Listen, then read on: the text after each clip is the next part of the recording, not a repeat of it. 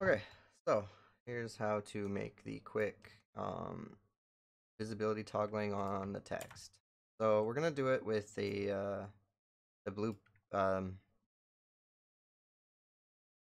the blueprint class instead of with the level blueprint. Um,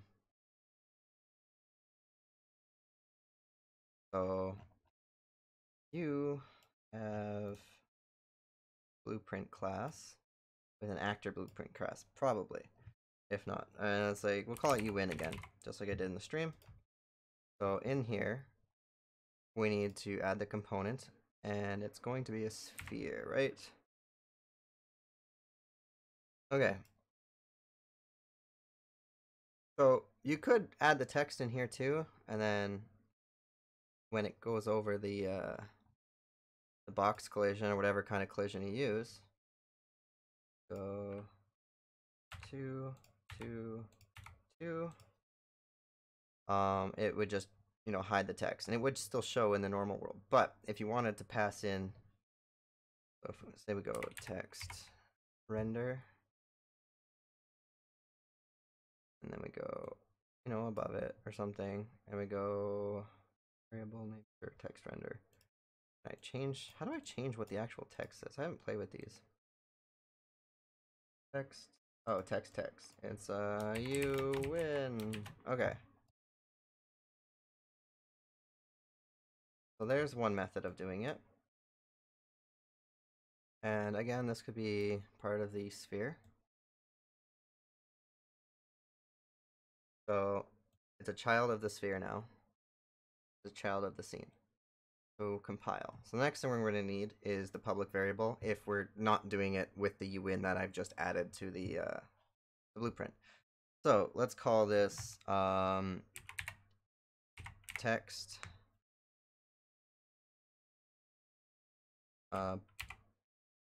text object. Sure. Okay. So we go over here and we do text render, I believe is what they're called. Text render actor. Yes. So now this is of type text render actor. The drop down menu is if you want a bunch of them that you want to modify or just one. So we just want the one for now. Single.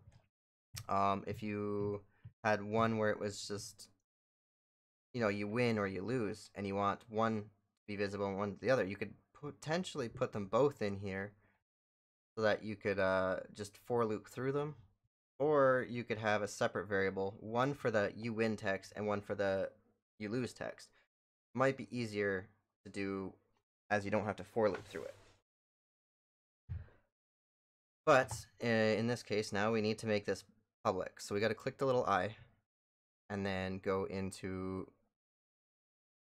hit compile and then go into the event graph. So the next thing we got to do, make this small for a second, we're going to drag this you win sphere into the map. We can rotate it, make it visible. Okay.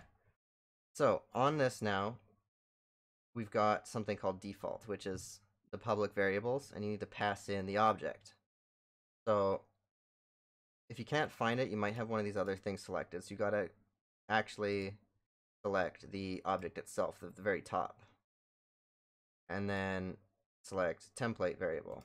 So that's the one that's gonna be above the door. So it's not part of this object, like the one that's floating above it, but it'll be the other one. That's how you can pass in external objects so they can communicate. That's one way. So now that we've done that, we can go into here, and we have these default ones here. If you don't have them though, you can click the box and scroll down. You've got all of these events, or you could select the box, scroll down to the bottom, or you can select the box and type in on begin overlap. On actor begin overlap event. So again, these are all the ones that were just visible and all the different ways of doing this. So from there, you just grab the text object here. This is the one that were passed in through the public variable. So we grab the draggy thing, and we're going to do set visibility text render.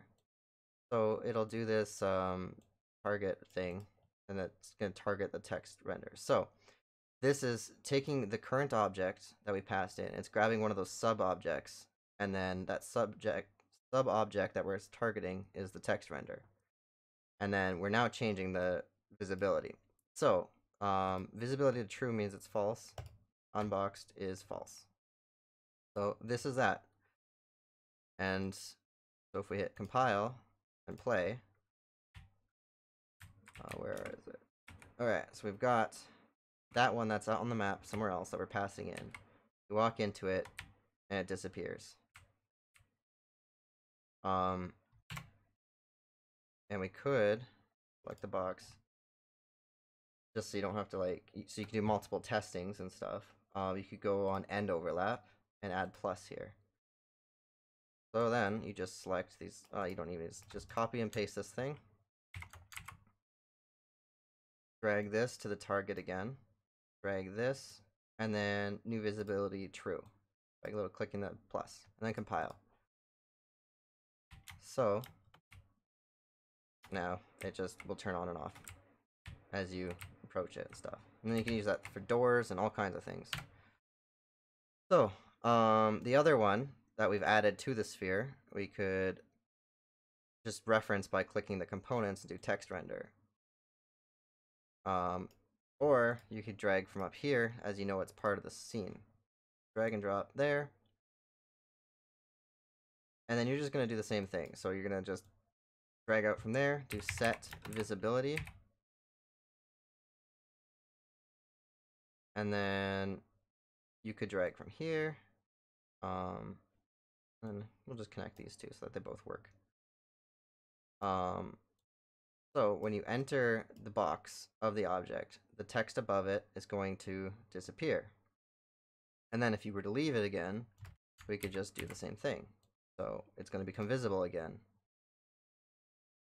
So now when we leave the box, it'll become visible again. We just got to make sure we take a text render object and just point it at that.